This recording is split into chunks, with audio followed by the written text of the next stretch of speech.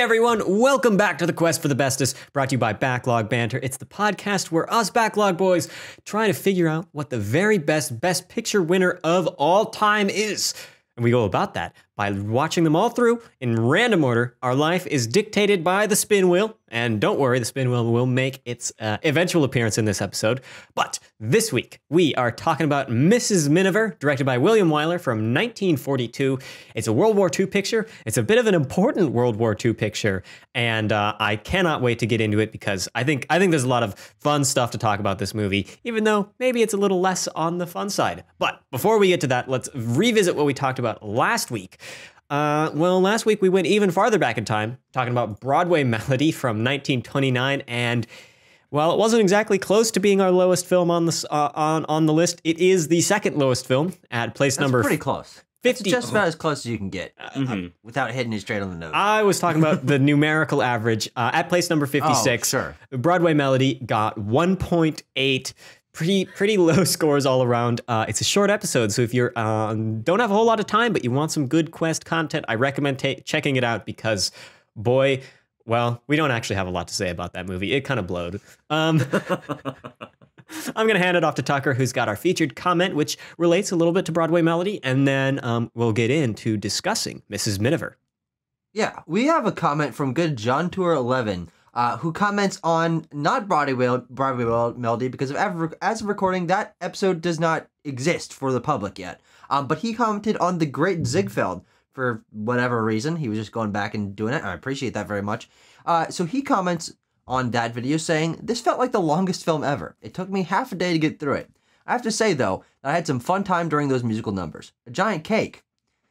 OTT costumes that would make any drag queen jealous. And then they bring in the dogs. It was just hilarious. It was the first time for me seeing Louise Rayner. Her Julie singing was just adorable.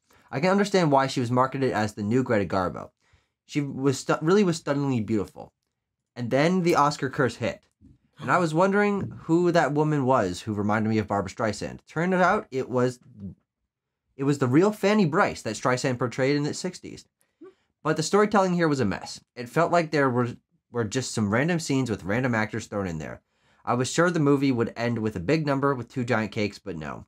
Overall impression is that this just felt like a cheesy Las Vegas show gone wrong. 4.5 out of 10. Well, Florian Ziegfeld. Yeah, Florian Ziegfeld will be appalled to hear you say that, John Tour 11. But what's he gonna do? Pissing in his grave right now. For a little bit of context, we like way back, early February, talked about Great Ziegfeld.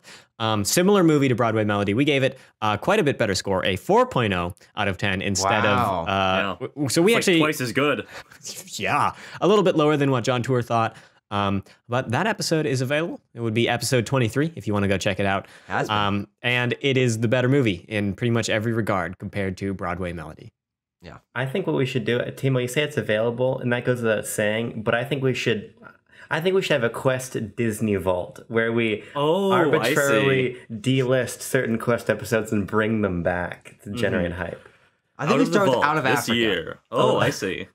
Who's watching Out of Africa? No one. But once they realize it's gone, they'll really want to watch it. They will want to watch it. So when we eventually re-release it, just thousands of views. They'll just come flooding in. You know, I think Robert Redford and Meryl Streep really need that boost to their careers. I truly think so. They're both hurting, yeah. Yeah. No, they're both very popular. Oh, I see. I got that mistaken. Okay, all right. Let's talk about Mrs. Miniver. Let's talk about Mrs. Miniver. Tanner, because I really like this movie. I thought this is a very, very good film. I enjoyed it through and through. I think it's very strong in a lot of aspects, performance-wise. You know, we like to talk about movies. You know, we look at them through a 2021 lens. But I think this film is so intrinsic and ingrained in every fiber of its being, with that sort of like early World War II sort of rallying against the Krauts. You know, that sort of thing. I think it's very heartfelt. I think it's very hopeful. And I think it's just kind of like inspiring. All these, you know, what is it? I can do quick math here. It's 80 years later. Is that about it? Yeah, it's very close. Sure. That's so close. I really enjoyed this, and I can't wait to talk about it more. There you go. Tanner or Abram, you look like you've got some thoughts. Breathing a little bit. Well, I think it's good you felt that way, Tanner, because this is a propaganda film, so it seems like it did its job all these decades later. I really like Miss Miniver. I think of the 3 Wyler movies we've watched, this is probably my favorite. But also, like all of his movies, I think it's about 30 minutes too long, and I want to talk about that pacing a little bit. However, when I finished the film, especially in that final speech in the bombed out church, I was like, this is a very motivating way to end the film, but a very particular warmongering motivation. And so I did a little bit of reading into the film and came across its importance towards getting the American populace invested in the war effort, of which we had just joined months before the release of the film.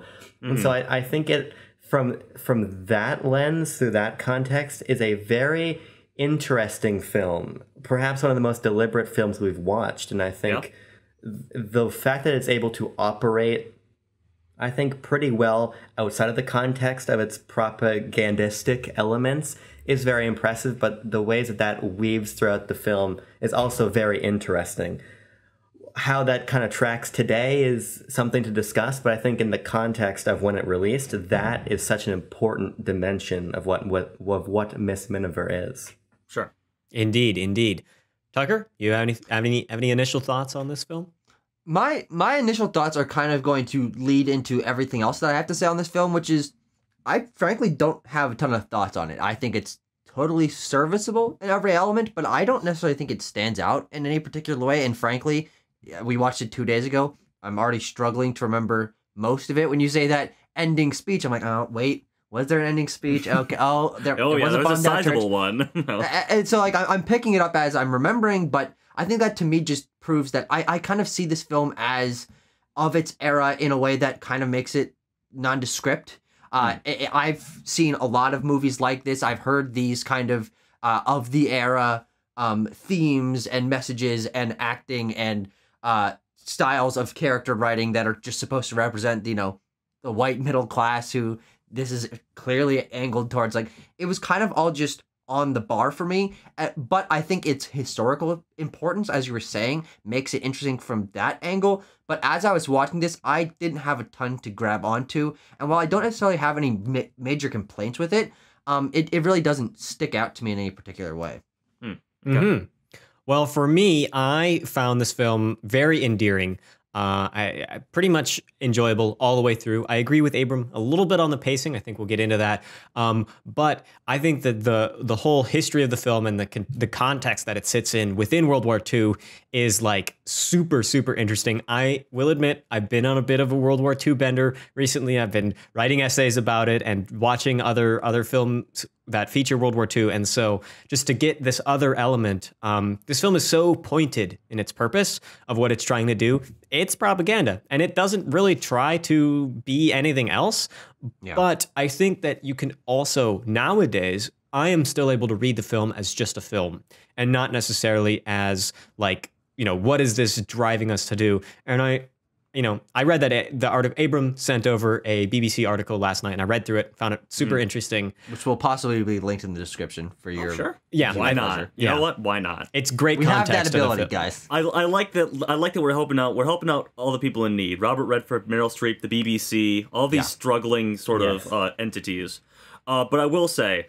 I don't disagree that this is a war propaganda film, but I'm on board with anti-Nazi propaganda. I'm on board with that. I don't care. Yeah, sure.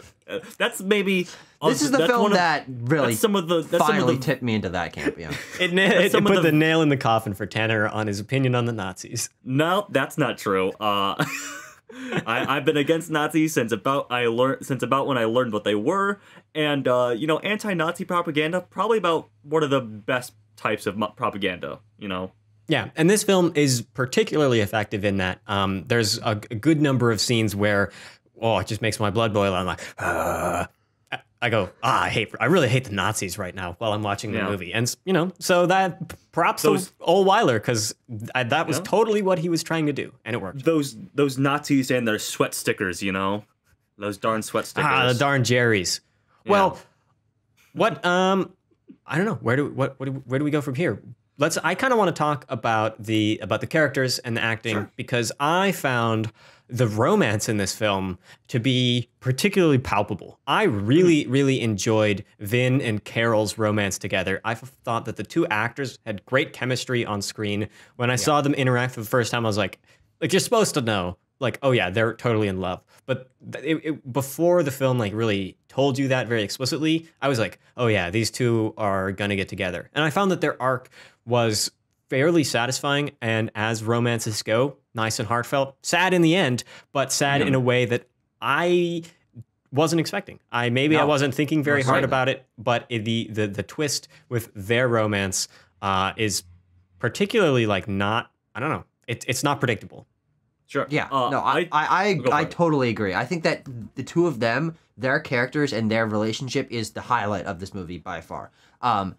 Both Vin and Carol feel very unique characters in comparison to, I would say, everyone else filling pretty particular niches, but Vin kind of being this liberal guy who's really into intellectualism and all that stuff. Those lines at the beginning are really, really funny. It's a surprising amount of satire on like this. I felt so called out, but no action and stuff like that. Yeah. And Teresa Wright's character Carol, also being upper class, but sort of thinking down to the level of the lower classes and being stuck in this family cycle and stuff like that. I think both of them are very compelling, and you're right. I think their romance is probably the strongest aspect of this film, because there are just some sequences like they're just ready to jump each other's bones. Like there's no other way around this. They're gonna go straight where they need to. Yeah, I definitely agree. I think their dynamic, you guys are right, is very, very good. We talk about Vin. He comes home from college. He's all grown up, but he's been indoctrinated by those darn liberal colleges or whatever. He's talking about the society that we live in isn't actually that far off from the feudal societies of medieval times, and everyone's like, all right, Vin. Okay, yeah, Vin, we get it.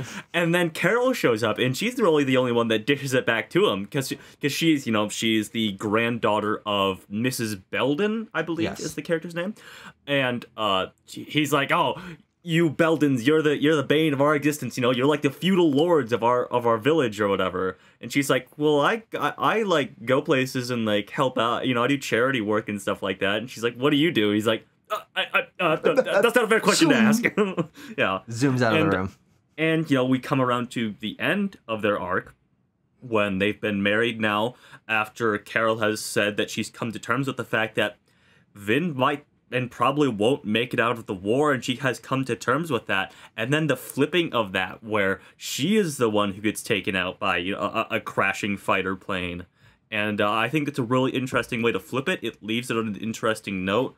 I do kind of wish we got some Vin coming to terms with that and a little bit of more wrapping his character up with her death, but yeah, that's maybe one of the aspects of where this film falls short for me. But for 90% of that arc, it's super interesting, super endearing, and I like both of those actors and characters.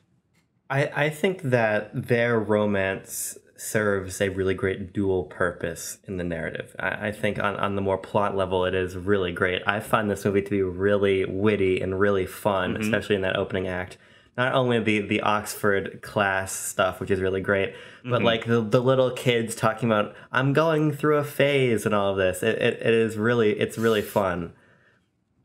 I don't know what you're doing. I'm just smiling because I'm thinking about the little kids. I want to talk about them later. But Abram, complete your statement. Yes, because you're making a face, and it got me very curious. But okay, where I was going with this is I think that this sort of wit and humor, as it pertains to their relationship, sets its great foundation for a romance that you care about. And then when it is pulled away, I think this is where Wyler is servicing the propaganda arm of this film the strongest. Sure. Because what's really subversive about this as a pro-war film is that it isn't glorifying the men going to war. It's glorifying the women staying at home. They're the ones that see action. Yeah, they're the ones we see action. Yeah, because Clem, the father, goes to Dunkirk, which is one of the plot of Dunkirk. Yes, which is one of the most heroic things to happen during World War II, but we don't see it. What we see is instead Miss Miniver having to deal with a German soldier. It's not Vin who dies the hero's death. It's Carol, and because of that, it motivates the people in the audience in 1943, going, these are my heroes that I relate to. I fill these roles, but then it also fills the roles of the men, the Vins, the Clems, who say, I need to protect these women too. It's certainly based in very normative gender ideas of the time, but I think through that lens, it's very effective in how it flips the narrative to, again, motivate its audience, and why I think this film is incredibly pointed and deliberate in the thematic propaganda that it is telling. Sure. And that thematic propaganda works not just in those elements, but there are just other scenes are sprinkled in throughout where I just think about the harrowing scene in the bomb shelter where the family, where it's the Minivers, the children, and the cat, and they're sitting there, and it's just like that set is just rocking all over the place. I mean, I felt a little distant from the film mostly, I will say, while I was watching it, but man, that scene pulled me in. I was on the verge of tears when I was watching it because it was like super, super emotionally important. And I just was thinking about, all the other war films we've seen. And I'm like, just make me angry because, with good reason. I was like, why these people don't deserve this, but they have to deal with it anyway. Yeah. Well, speaking of, we talked about that bomb shelter scene. I think we should talk about Mrs. Miniver herself, Greer Garson, because I absolutely adored her in this film. I think she knocks it out of the park in every single aspect. She's great in subtle moments, and she's good. She can pull out those Oscar real moments of the time as well. If you're talking about the bomb shelter scene, the where the whole thing's shaking or whatever before it really ramps up, and she's just trying to like stay calm and knit or whatever, but there is just like this bodily tension like in her shoulders and in her movements that you're like, she is freaking out on the inside, worried that they're going to die in an instant at any moment. But she's trying to remain calm to sort of keep up these appearances. Her husband is trying to do the same thing. They're trying to remain some sort of idea of normalcy in their lives while they are in a bomb shelter outside of their home, hiding from attacking bombers.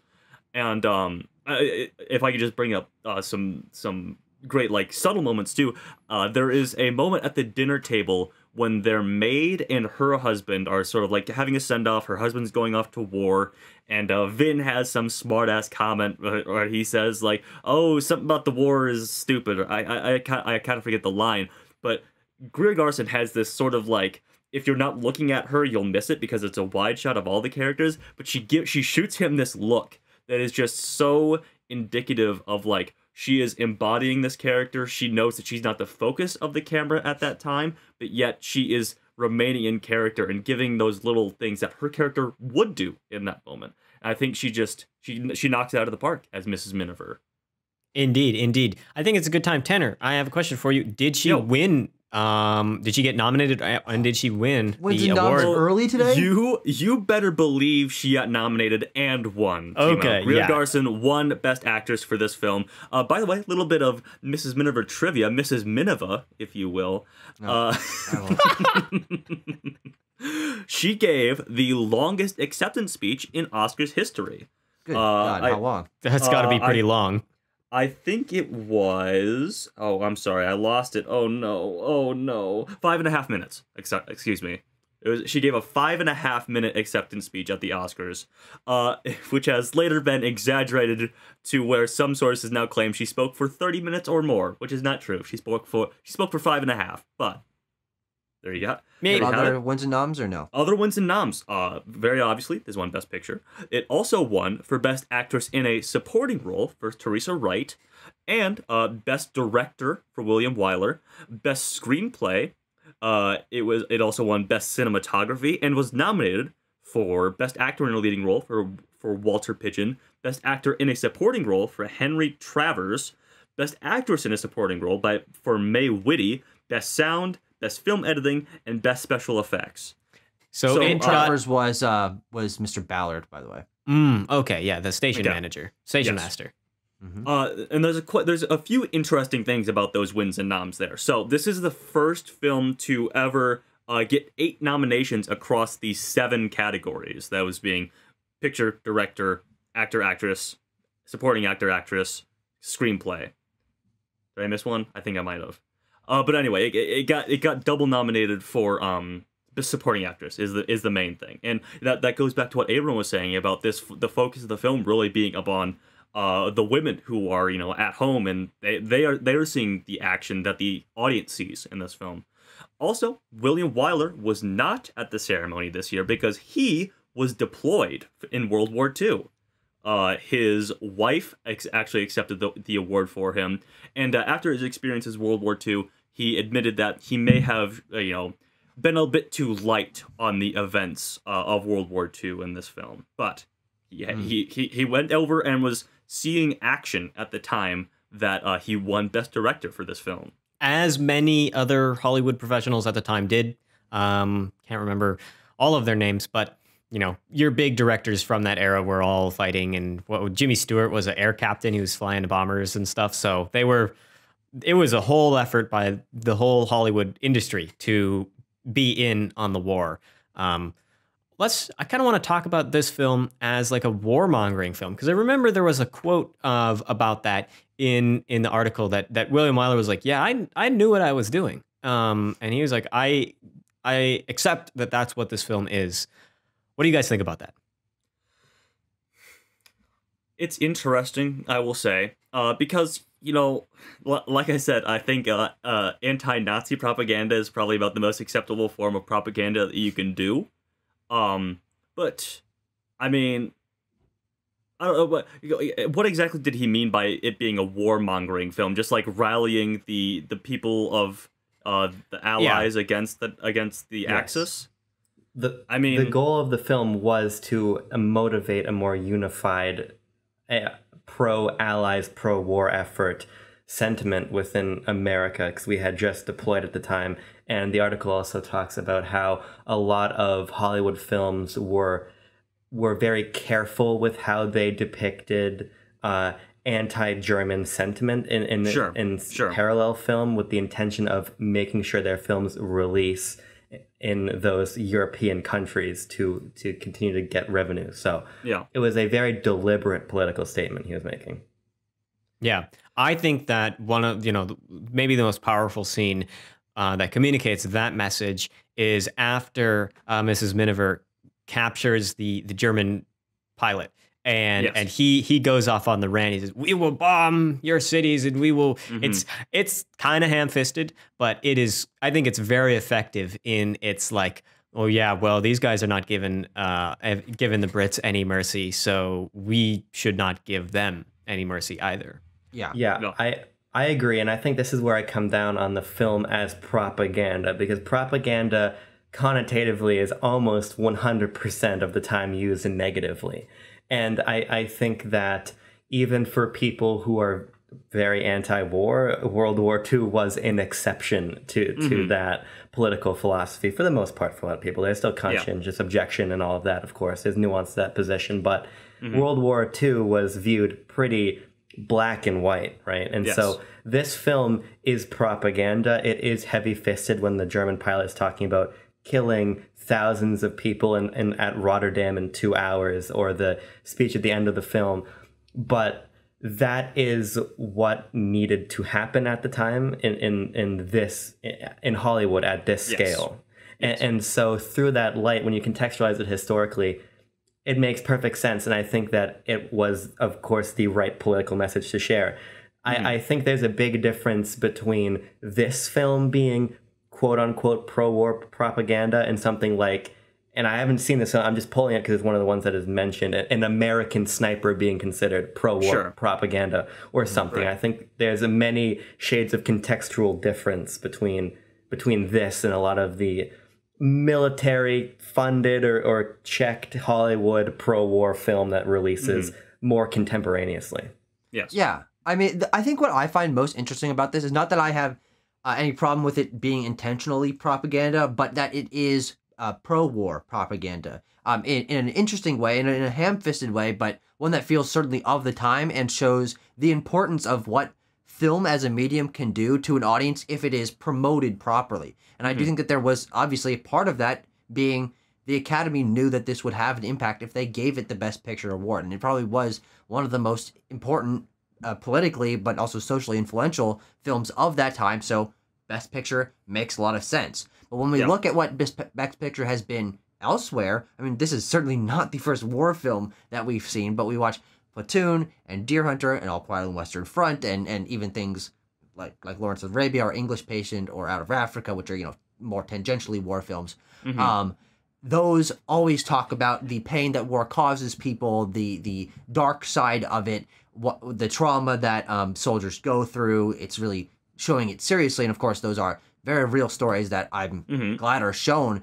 But this was definitely a subversion of my expectations of what the Best Picture winner would be in terms of talking about war. And I don't necessarily think I prefer this kind of story, but I certainly respect it a lot for doing something different. And just in general, I think the reason that I find this film still compelling, even though I didn't, super gravitate towards it, is the idea that it is really tangentially a war film. This is at home the entire time, but showing the effects of the war at home the entire time. There's not many scenes that go by without obviously someone mentioning the war or someone being called off to do a duty or talking about, okay, Vin is out doing his thing, or what are we going to do when he comes back, or what are we going to do if this happens, preparing, doing all this stuff. And I think that's a really interesting way to connect you to who I feel the Miniver family as a whole is not the most compelling group of characters. I think Greer Garson does a good job, but I don't really find her character personality-wise that interesting for the first half of the film.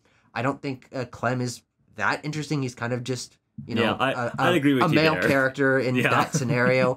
But placing them as this middle-class British stand-in family in the war scenario, that makes them interesting. And so while I will remember this film, I won't remember this film for character moments per se, I do like the idea of placing these stand-in characters in this scenario and making it surprisingly easy for, white middle-class British American people to relate to the struggles that are happening, and watching them even treat it with, a little bit of humor, I think also helps it be more palatable, because when they're just like, the house is falling apart because it was literally bombed, but, if we sweep up a little bit, it'll be okay. Those sort of things make those moments hit even harder, I think, as someone who kind of prefers films to take even darker tones on a lighter edge. That really helped me to...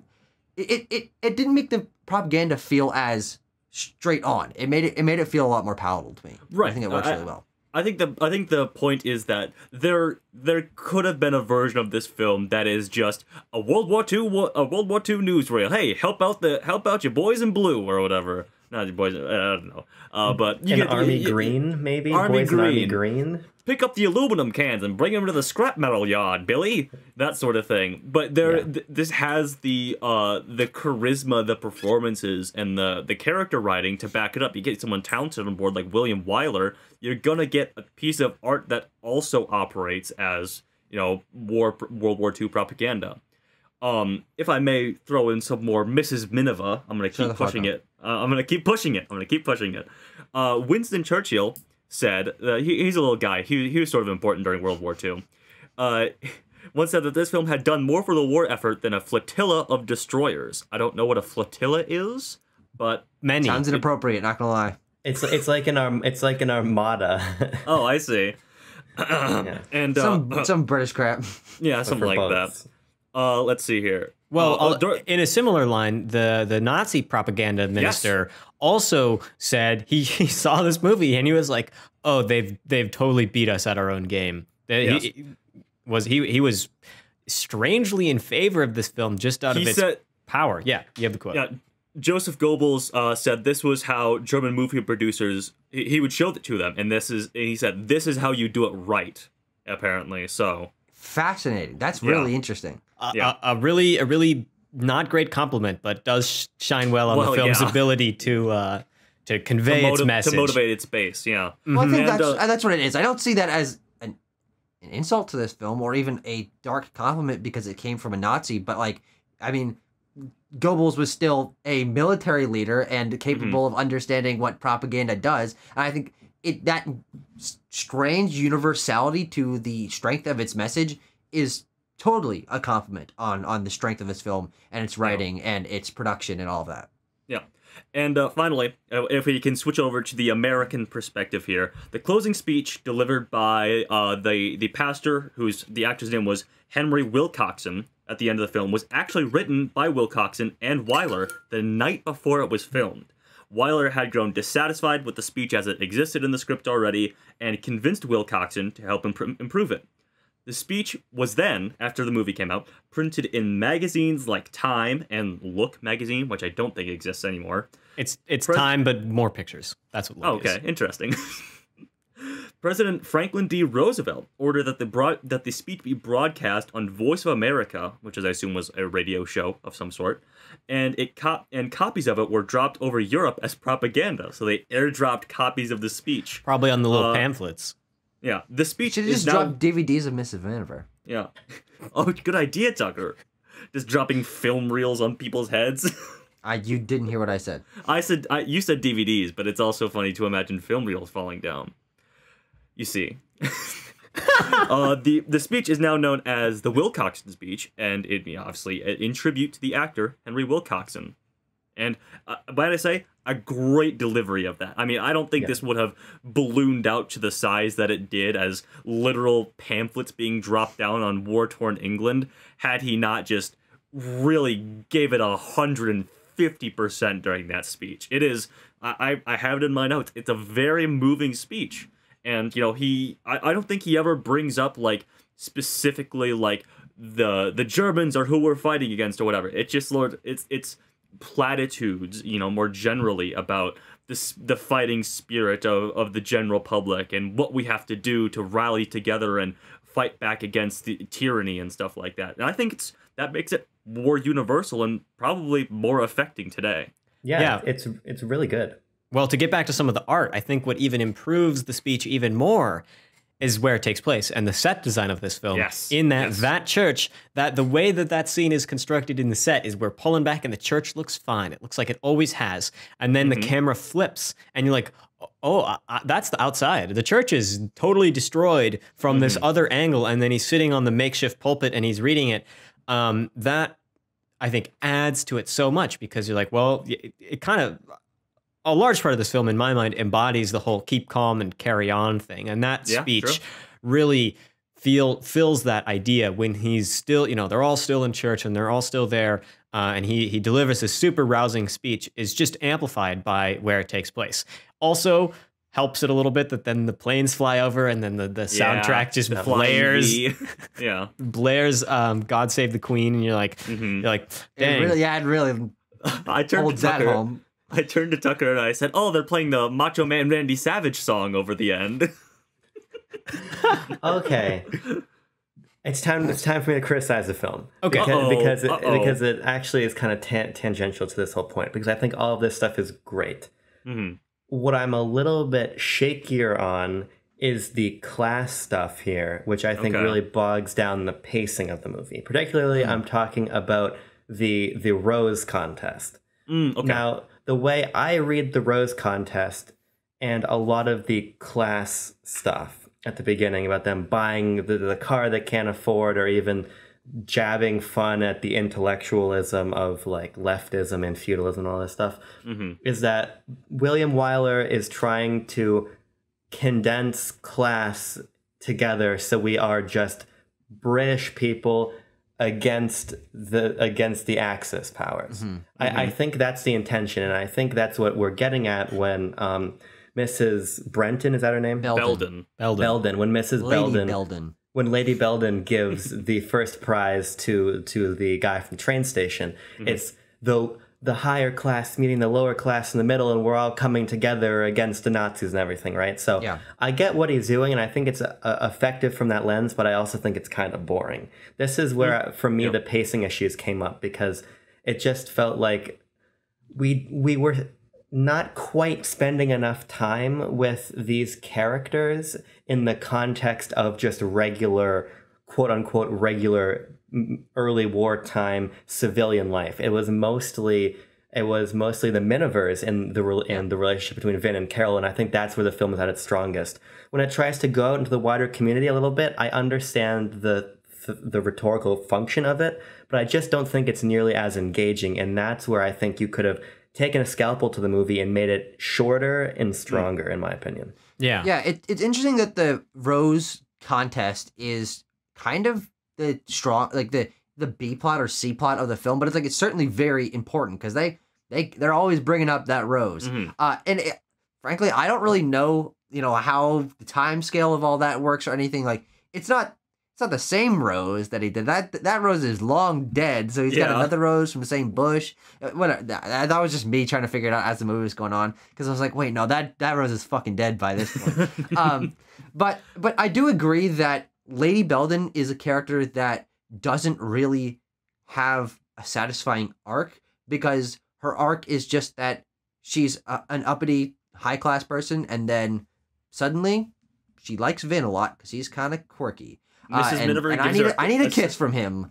And that's really all we get from her. And then she's just like a part of the family. And I agree that there's obvious intent on how that is supposed to be read thematically. But I think the fact that it's not like a challenge to win her over, or she's not still fighting back near the end. Like, there is a little bit of there that I think could have been fleshed out to make that character, and also the inclusion of Bellamy, what's his name? The Rose guy. Station Master. Yeah.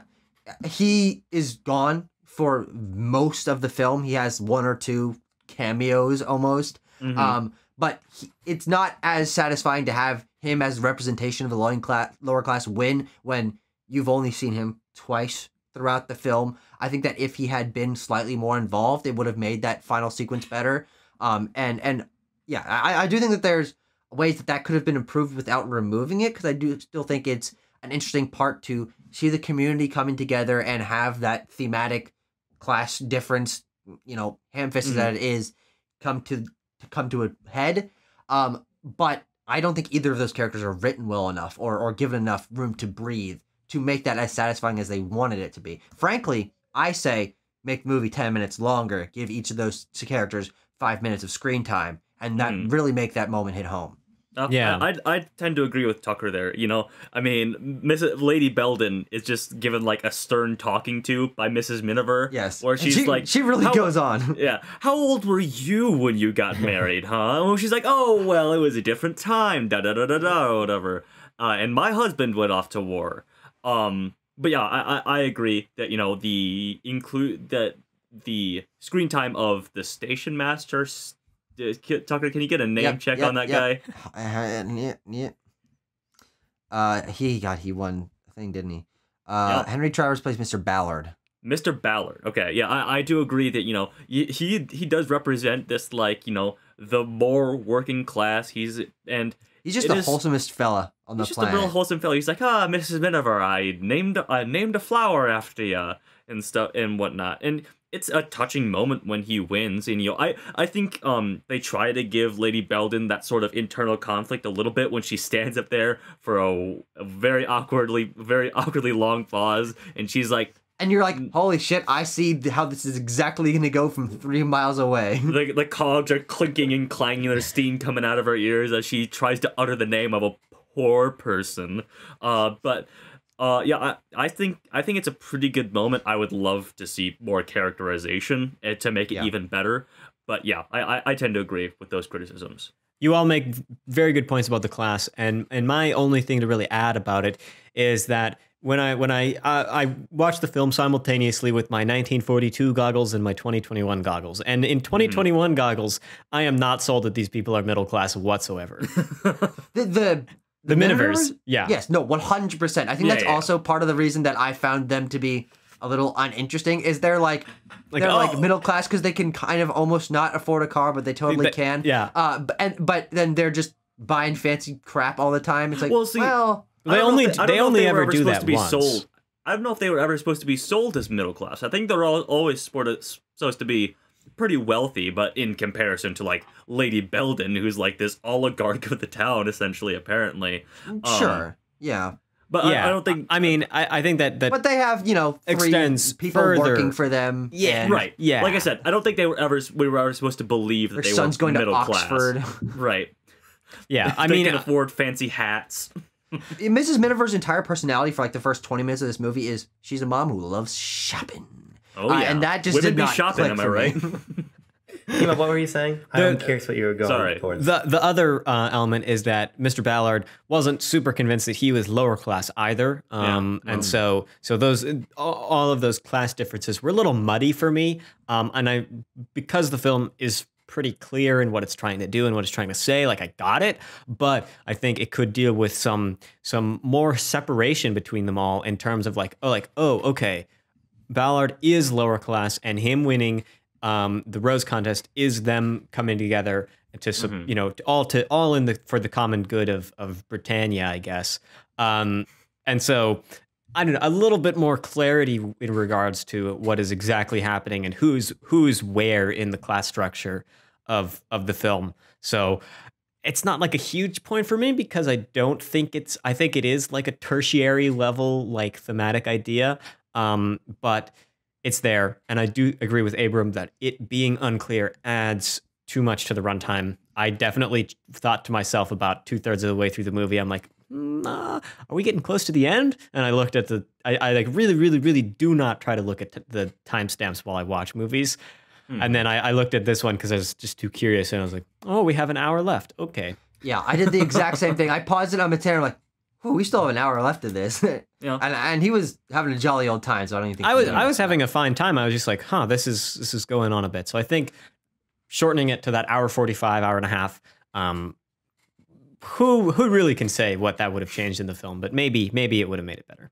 The one thing I would say about the class thing, as you said, being like a backgrounded thing, is I don't actually think that's super true because we also have the inclusion of that class struggle and coming togetherness in the A plot of the film, which is the romance between Vin and Carol. But they are of the different classes, and that's where their barely tension matters. starts and all that. But it doesn't really matter in their romance. I know, but like I think the family drama centers around that class enough with their conflict initially and Mrs. Miniver's conflict with Lady Belden and all that. Like those are throughout almost every character interaction in the film. I have to say, though, I agree with Timo on that point because I don't think that William Wyler does a good enough job delineating class here because, no, of course. as you guys were saying, the Minivers have a private staff that works at their home and they have a humongous house and all this, right?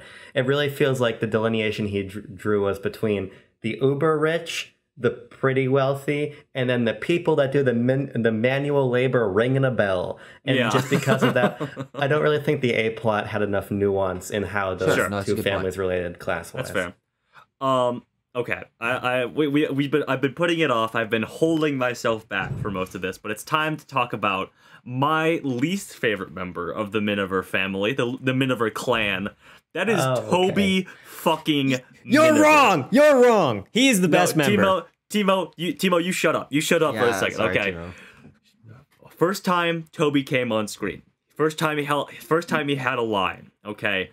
This is a true story. This is a real experience I had. Something at the base of my being, at the base of my skull, my monkey brain, maybe even lizard brain, going back that far, like sent a message down my spinal cord and my fists clenched up because I'm like, I have to punch that kid in the face. I have honestly, I don't know if I've ever had that sort of reaction before to anything in my life, but holy moly, is that kid the most irritating child actor maybe ever I've ever seen put to screen, TV or film. He screeches his way through every single line. He's always looking up and his stupid gaps in his teeth. And they always give him some sort of like quippy little line where he's like, "Oh, it's your face, isn't it?" Or whatever he says. I hated Toby, and they sideline him, or they forefront him consistently in sideline Judy, who is much more palatable, is a better actress, and all around just more likable because she isn't Toby fucking Miniver. Oh, you're out of your fucking mind. You I think are the kids are great. I love Toby. Master Toby is hilarious to me. He's like he's just part of why this movie's so endearing to me, because I'm like this kid is always asking the exact wrong thing, like kids do. You know, he's like, "Oh, are you gonna marry her?" And you can see on Vin's face, he's like, "Fuck, I did not want to be asked this question right now." And then he's like he has those quips about I found him super endearing, super enjoyable.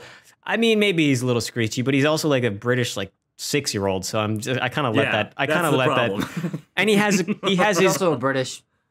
He has his cat. I love the cat. And there's a couple Napoleon's great moments great, with Toby and Napoleon, especially in the bunker scene. There's a couple insert shots of him and I'm like, good God, what would this scene do to a kid or what would this experience do to a kid like Toby? So I couldn't disagree more, Tanner. Yeah, because I think he's annoying, but I think annoying in an endearing way, as Timo said, and because I'm a fucking jaded idiot, I have to look at everything with its rhetorical function. Yeah. And I think that Toby suits a very particular function in the eyes of the audience. The relationship Toby has to the people around him is a sort of relationship that people need to join the war effort to protect. You have to protect your Tobys and your Judys. Right, and I think for me that came let's just protect our Judys, if I'm honest. You should want to protect the Judys and your Tobys, but hey, I think I said that Tucker.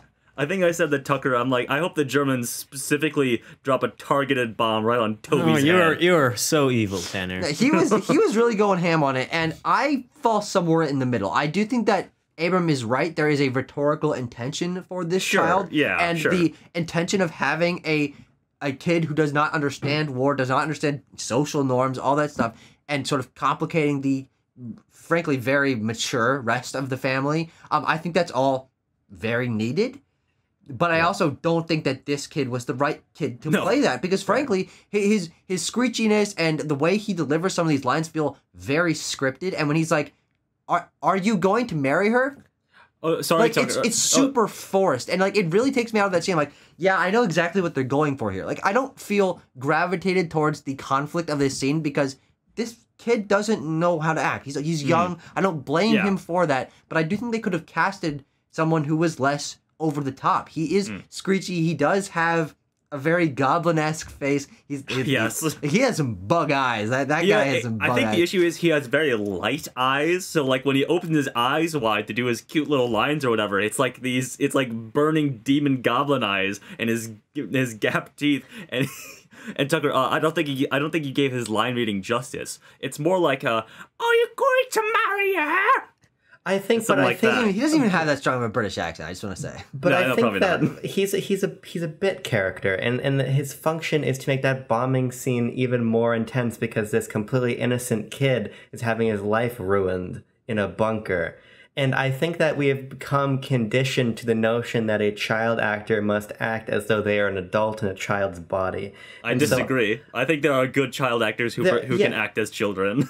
Yeah, but children act like this. Children are loud. They're fucking annoying. They ask weird questions, and I think that the archetype of a British child, a British innocent child, needed to be in this movie, and I think that's what he delivers. Yeah. Now, could he be a leading child actor if this was 2 hours and 12 minutes of Toby Miniver? I would have killed myself. But it's not 2 hours and 12 minutes of Toby Miniver. He's a bit part, and I think he's a very important one. If I can retort, Jude Hill in the movie Belfast, that obviously that's 2021, and there's more comprehensive child acting coaches and stuff like that now, but he's a great example of a child who can act like a child in some scenes and be more mature in others and not be grating in the slightest. I will also say, I don't think this is a huge detriment to the film. It's just a funny thing I wanted to bring up. Well, here's the thing. It was a big detriment to me watching this film. Okay. Because every time Toby go on screen, he would audibly make some sort of noise and then mention, God, I hate Toby so much. Yep. Yep. I knew something like this had to be coming when I mentioned that I like the I'm going through a phase thing at the beginning, and Tanner looked like I don't know, took that Slapped sword my off the grandma. wall I'm and going through a attacked phase. you. I'm going through a phase. That's another one of those really scripted moments that did not hit the way they intended it to, because he was just screeching through it. Oh my god. I have a few other notes I want to quickly run through, and you guys could comment on them if you'd like. I really like the camera work in that scene where Mrs. Miniver and Carol are in the car, and they're being the dogfights going on over top of them. The camera is like pretty dynamic for a 1940s movie, and it's pushing in on them. It's very very claustrophobic in how it presents that. It also does this reveal of panning up to the bullet holes in the fabric of the top of the car. That's great. That's a great moment. Yeah, you know something's wrong, and then you're like, oh, I really know something's wrong now. Okay. I got one more positive and kind of a negative. One more positive. I love to see all the British guys just chumming around in the bar. They're drunk. They're waking up at 2 a.m. to go to a Dunkirk or whatever. I think it's really fun to see them all chumming around in there. Back in the day, the boys were up at 2 a.m. to go to Dunkirk. Now we're just eating shredded cheese out of a bag on the kitchen floor. Yeah. We truly are the weakest generation, or whatever people say. That's a meme, Abram. I don't know. And so I presume that scene where the German soldier sort of forces Mrs. Miniver into her house and like is spilling milk all over himself and stuff like that. I presume that's supposed to be like the tense high point of the film. I think it kind of loses a lot of that tension. I don't really have a reason why.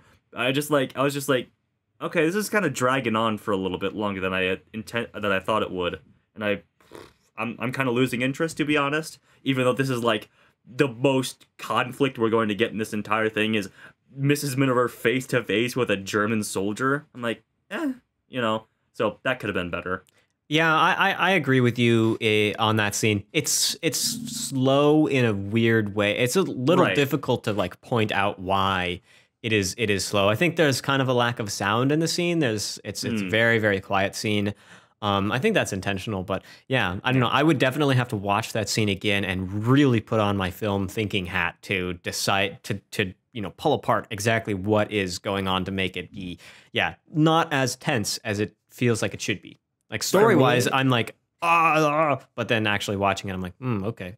Mm-hmm. For me, I think the issue is in the back half of the sequence when as the scene was unfolding and Mrs. Miniver, after the pilot passes out and she's like, we're gonna get you to a hospital where you're gonna be safe and taken care of.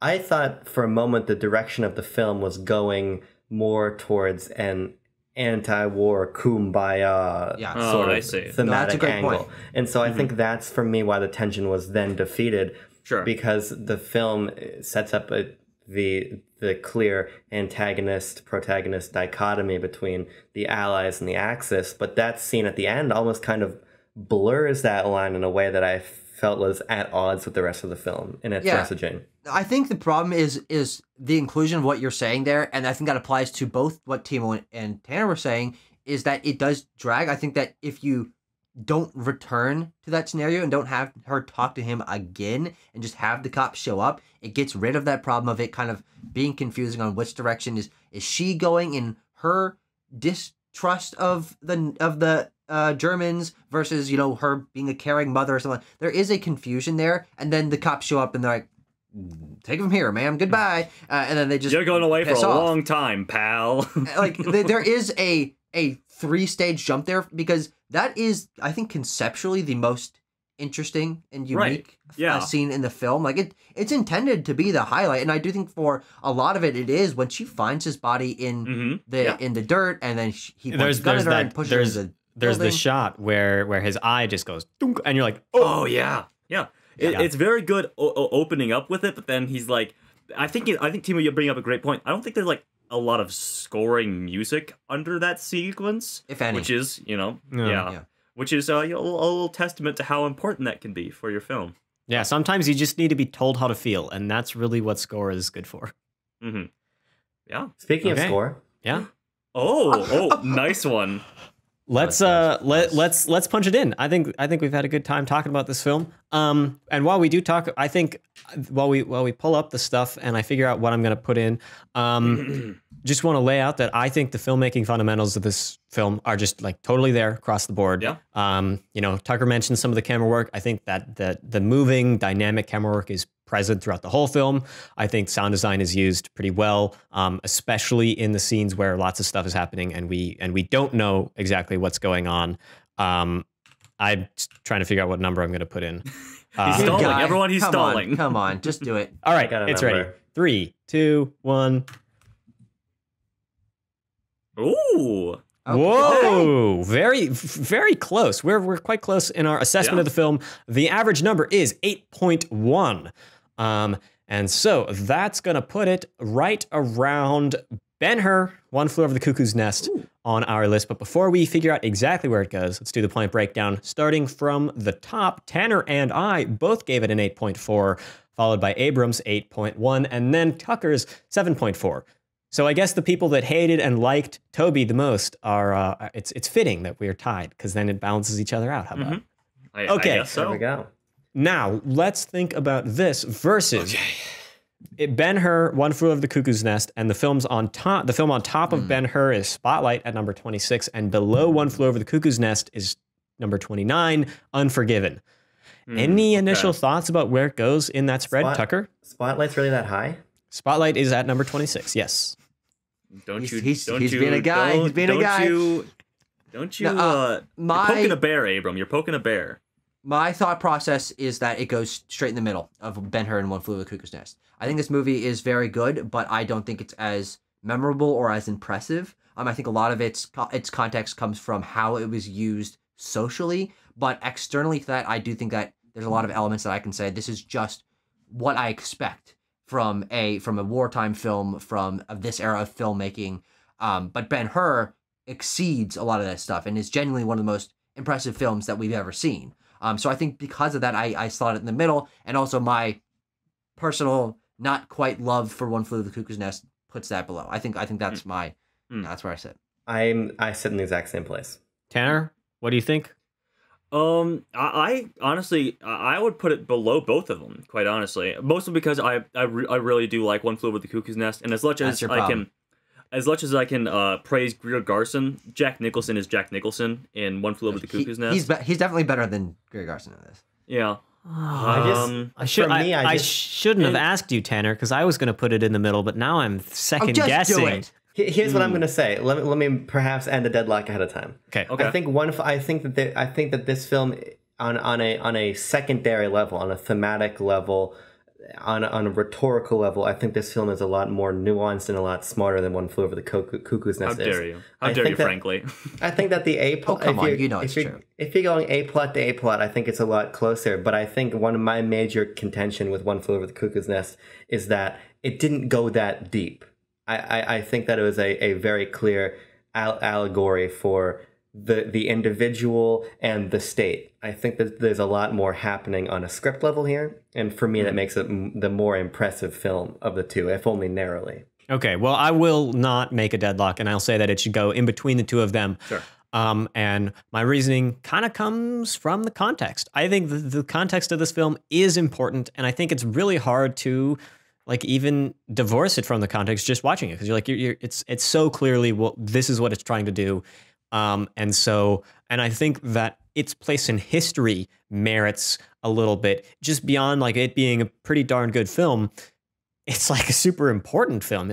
You could make the argument that it could have the large effects on world history. Not all the time that we get to see films with that amount of sway over historical elements. So I will. But also, chariot scene in Ben-Hur go vroom. Oh, so Yeah, One Flew Over the Cuckoo's Nest never won any wars, so take that one, Milos Forman. Well, to be fair, Tucker, I think that the bus scene in One Flew Over the Cuckoo's Nest goes vroom. I think the chariot scene goes the chariot scene goes clop.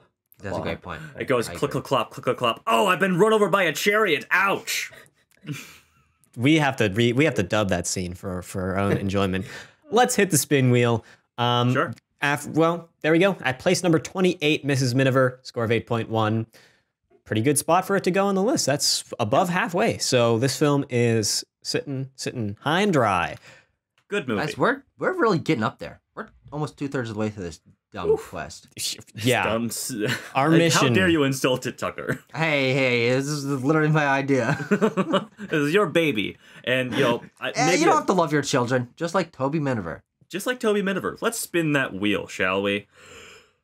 Wheel, wheel, what's your deal? Give us a movie that makes us squeal. Digital? Real? Wheel, what's your deal? Let's And Wheels deal. The Wheels deal is number 9. You can see it. Ooh. I am curious. That's pretty recent, but we've had a lot of 2000s, so I don't really know where it's going to end up. What decade? I'm guessing 90s. That's a pretty wide swath, though. Tucker, yeah, I believe you might have the quite a few answer. from the 90s. Well, if I'm given my room to speak my piece, I will let you know that we are watching as close to the 2000s as you can get in the year of 1999. The Phantom Menace? Unfortunately not. No, I think that was the next year. Read it out. Read it out. Directed by Sam Mendes and starring Kevin Spacey and Annette Bening, we are watching American Beauty. American Beauty. Let's go, baby. I very much enjoy the movie American Beauty, and I've been very excited to come around to it for Quest, and we are finally. I know nothing about this film. No, wait, hold on. No, take it back. Yeah, well, that's a little joke for this. That's a little joke. We call that a joke in the industry. I have 2 things to say about this movie. First of all, I like Sam Mendes a lot. Yeah, this is the same Sam Mendes that did Bond, right? And 1917. Yes. 1917 is whatever. Skyfall is where it's at. Here's the other thing. I can get on board with that. Yeah, me too. Here's the other thing. This is not the horse one, right? That's Black Beauty. That's Black Beauty. I can Would you guys like? Wait, how many of us have seen American Beauty before? There's the 2 of us, I guess. Oh wow. Okay. Well then, I won't give any spoilers for the plot of American Beauty. I guess completely ruin the movie for them. Yeah. I would tell you what it's about, but I won't. It's not a horse girl I will movie. say. Not a horse. Don't watch this one. Don't watch this one with your parents, folks. That's what I will say. All right. Good to know. Good to know. Well, we are going to talk about Sam Mendes as American Beauty from 1999 next time on the Quest for the Bestest. I really, really enjoyed this discussion of Mrs. Miniver. Man, quite fruitful. We really, turns out sometimes when we do a little research on a film, we know our stuff. So thank you for bringing that to the table. Big thanks to Abram for that article about the context of this film, because I think that is super, super important. It will be linked in. Thanks to the Big British Club. The Big British Club. That's what they are. We'll link that article down in the description if you want to check it out. It's nice and short. Until next time, when we talk about American Beauty, keep it cool and don't let those Jerrys get to you. All right, we'll see you then. Peace.